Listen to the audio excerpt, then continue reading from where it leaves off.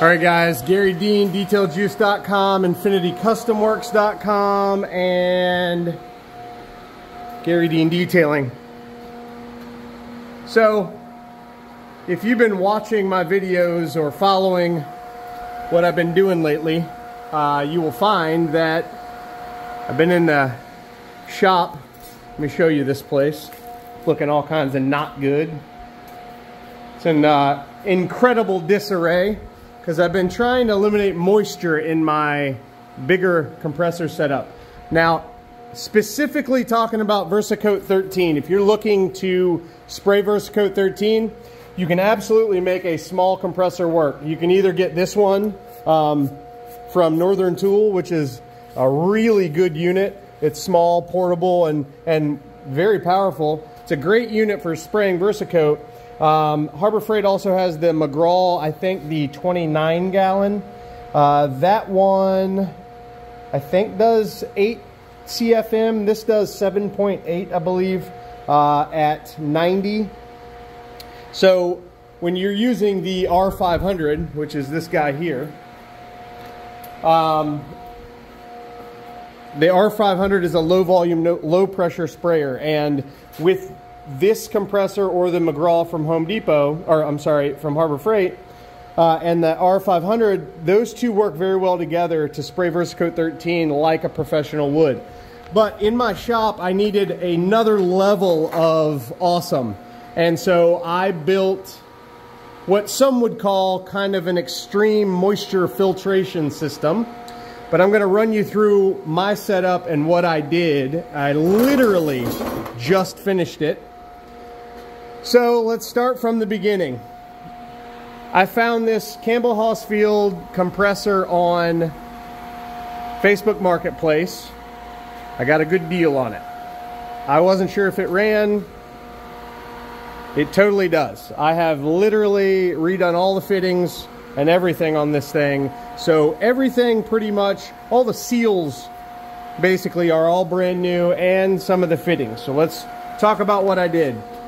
The drain cock that's down here, I just replaced that with an actual ball valve. So that's awesome, love that.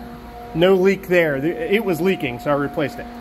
I did go to Northern Tool and get the correct situation. I don't prefer these. I actually prefer the ball valve. It's just easier to deal with. So that was replaced.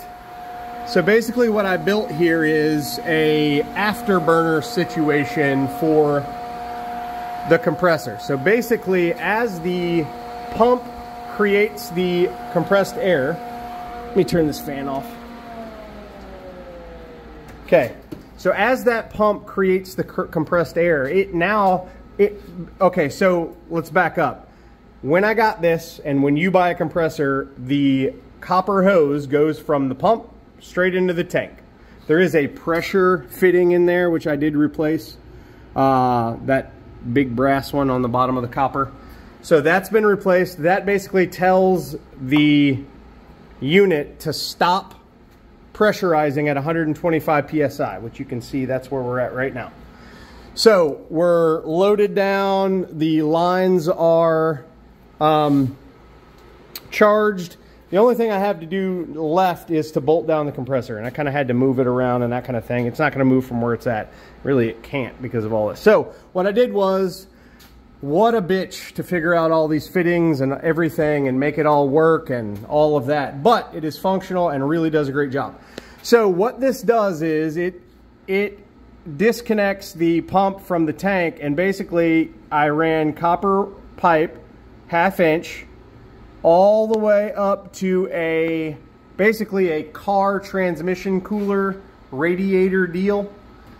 So this pipe comes along, up, and into that radiator, and not only does that radiator cool the air down, but I've got that 12-volt fan on there as well, which you can see I've just kind of got it rigged up to a 12-volt switching power. So this converts AC to DC power so that you can actually run a 12-volt piece of equipment. So that's how I've got the fan running right now. I might actually tidy it all up and put it on a switch, but right now I've got just a car cigarette lighter plug rigged up to the wiring. You can see the connections back there. And then it's plugged into this guy and plugged into the outlet. So the fan functions, it works great. So you got the copper going into that radiator, going in, it's getting cooled down, and then that air comes back out about 23 degrees cooler than it went in. I have been using my, where'd it go? I have a temperature gun somewhere. I don't know where it went, but I've been messing with that thing. Goodness, I don't know where it went. Oh, there it is. I have this Harbor Freight temp gun, infrared thermometer, and I was able to measure about 23 degrees difference between, and I could let some air out and show it to you, but just trust me, it's 23 degrees difference between the inlet and the outlet. So it goes into the radiator, goes in, the fan and the fins cool it, and the copper that's in there cools, and it comes back out and it goes into this moisture trap, which you'll see absolutely has some moisture in it. Well, maybe it doesn't. Okay. Good. I just let it all out before I started the video. This pipe is noticeably hotter than this pipe, especially if you go up here, touched it, very hot. This, not so much. So anyway, it comes out into a moisture trap to catch whatever moisture it can before that air gets put into the tank. So then it goes into the tank and it comes out here. I've got a 3/4 ball valve that was on it when I got it, so I just adapted it down to work with the 1/2 inch. So it comes out. So that's the afterburner setup. So that's to cool the air and reduce moisture before it even gets in the tank. Then, moving on, I built this moisture trap situation to dry and cool the air after the tank. So this comes out into 1/2 inch, up, moisture trap. So that catches some moisture there. We go along the line, and then we go up and down and up and down and up and down. So we've got 4 moisture traps there that I can release. Doesn't seem to be any moisture there, so that's good. So it goes down, up, down, up, down, up, down, up, into another regulator. Well, this is a trap and a regulator. No moisture there, good deal. This allows me to adjust the pressure right here at the end of the line. And so I've got a gauge there, and I have this regulator set at 80 PSI. So that one gives me 125 right there at that. Well, the gauge is up there, but it would give me the same pressure reading right there where the ball valve is. So that gives me 125 there. I've got it turned down to about 80 right here, because when I spray that and VersaCoat 13, I spray about 28, 29, 30 right in there PSI for VersaCoat 13. So with that said, I can keep the regulator at the gun at 28 to 30 PSI, and this won't fall below 80. So that's kind of where that works. I had to basically extend this out from the wall a little bit. As you see, I've got it mounted to the wall. I could have put some wood there and all of that. It didn't matter. This is concrete, so cinder blocks actually are good for basically keeping the cool in, which is why they use them on the first floor of all Florida homes that are built. So anyway, we got 1/2 inch pipe coming out of this moisture trap and regulator. And then I just put in a ball valve. I had a leak right here, but I put this ball valve in so that I can turn off the pressure right here if I want to. So turn it completely off at the guns.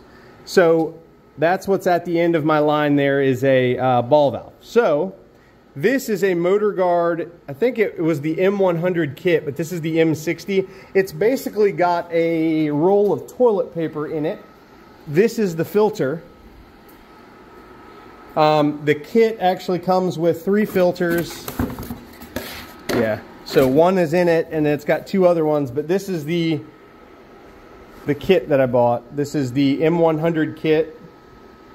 So it's got 2 spare filters, but this is the last defense against moisture, if you will. I've got it mounted up and it's really strong here, so it's not wobbling or nothing's weird. The only thing, like I said, I've still got to bolt the compressor down, which is no big deal. Got to drill a couple holes and put 3 bolts in, good to go. And then as you come down, I have it reduced here from 1/2 to 1/4 inch, and I've got this T. I've got high flow Flexzilla fittings on it. So basically I've got one fitting for my hose reel, and you don't want to spray VersaCoat 13 with a hose reel. You want to use, well, this right here is a 3/8 inch 35-foot hose. That's actually what I spray with that compressor. And I have this bottom one just for spraying VersaCoat 13. This will be for all the other tools in the shop and for airing tires up and that kind of thing. But for VersaCoat 13, I'll hook this guy right here, right up to there, and we're charged now. I can actually hook up the gun and spray if I want to, just like so. And she stays at 30 PSI all day long, my friends, with no moisture. The other line of defense is having a moisture trap on your gun, and I usually put that below the regulator because you want to regulate better than it will if this was on the bottom. I feel like this actually performs better right at the gun, the regulator. So I got a moisture trap here, and right before the line, right here, has this moisture trap. I got this one, and then there's 4 there, that one, and then the one before it comes in. So if we get moisture now, the only thing I can really do is to add a refrigerated air dryer. Now, before you guys start putting comments in and asking me, why did you not just go buy an air dryer from the get-go when it's one piece of equipment instead of all the work that you had to do to solder all this pipe together? I've got, so I want to say this was about $80, 80 or 90 bucks. I got fittings, these ball valves. I got 1, 2, 3, 4, 5 ball valves there. This is double 1/2 inch thread. Those are solder on ball valves. So those I think were $10 each. This was $13. I just picked this up today. I've got about, if I had to guess, I got about 500 bucks in this system. The radiator was 70, the fan was 20. The 2 fittings coming off the radiator were $8 a piece. I mean, it definitely is a bunch of nickel and diamond for sure. These moisture traps were, I think, $38 a piece. So there's 2 of those. That one, I want to say, was like $47, and that one was about 80 or 90 bucks. So as we go through all of that, I probably have $250 in copper pipe and fittings. So we're looking at around 500, maybe 550 bucks. A good quality, like an Ingersoll Rand refrigerated air dryer would run me about 1,200 bucks plus tax. So I'm not only in this for far less than I would with an actual refrigerated dryer.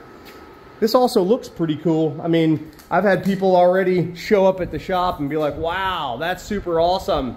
I think it looks nice. I could absolutely go polish all of that copper and make it look even better. It will tarnish. I'm not real worried about it. In fact, I could probably spray some VersaCoat 13 on it and it will stop the oxidation. So that's my setup, guys. That's my setup. And I would give you an itemized list of what I used. The problem is your orientation and your setup and your fitting sizes and all of that will most likely be different than mine. So it doesn't really make any sense to basically tell you what's going on as far as how many elbows and how many, you know, all of it. Won't matter because your setup will be very different than mine. A lot of moisture traps end up looking like this. Some guys on YouTube use 3/4 inch piping. I'm using 1/2 inch because that's what all my fittings are. So 1/2 inch on the inlet and outlet. I'm gonna build another situation for that one. The reason that I did all of this was because I kept this moisture trap in here is too small and would fill up.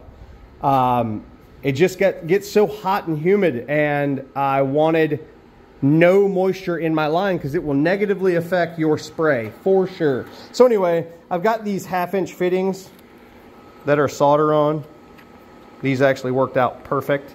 But my point is, I got everything has 1/2-inch. So I'm literally, there's no bottleneck at all with the 1/2-inch. Anywhere here, nowhere here, all the way through. The only thing that reduces down is right at the outlet, and we got a 1/4 inch. So we go from half all the way in, so all the way from the tank, all the way through the afterburner, or I'm sorry, all the way from the pump through the afterburner, into the tank, out of the tank, and all the way down to this motor guard is 1/2 inch, and it's reduced right there at a 1/4. So I got this Giraffe Tools hose reel.